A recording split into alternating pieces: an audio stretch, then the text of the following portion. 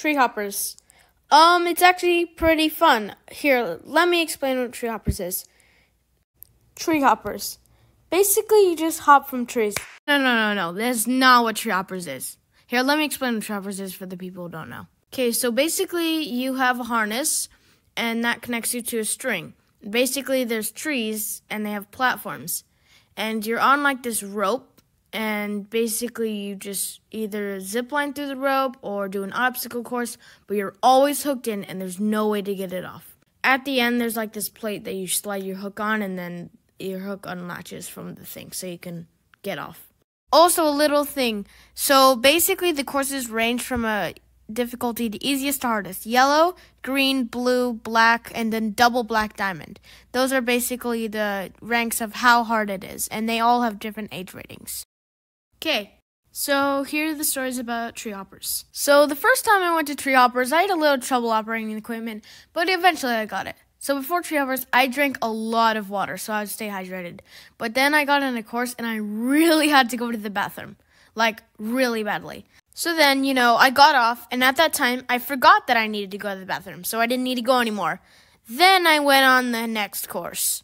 I had to go so badly, I was freaking out, and it was like so bad, and it was just like this.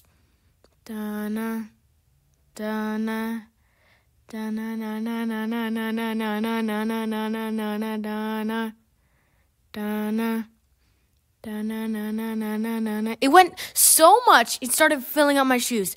Da-na. And I started going down. It was like the one time I just took the giant pee. It was so embarrassing, and I was never to return to tree hoppers again. Then my school had a field trip to, you guessed it, tree hoppers. I'm fine with it, I thought. So I got with my friend Alex, and we decided to go on the yellow course. By the way, his channel is ft.Mrflipperdipper. Please describe it. And there was some mildly hard stuff, but it was mostly chill. And there was these annoying wobbly circles that were so weird. Here's a picture I found on the internet, by the way. So my friend was like a lot faster than me on the courses, but what he had a lot of trouble with was the zip lines. So he went on the zip line, and he literally started turning. He was literally like, "I'm turning!" And boom, smashed into a tree.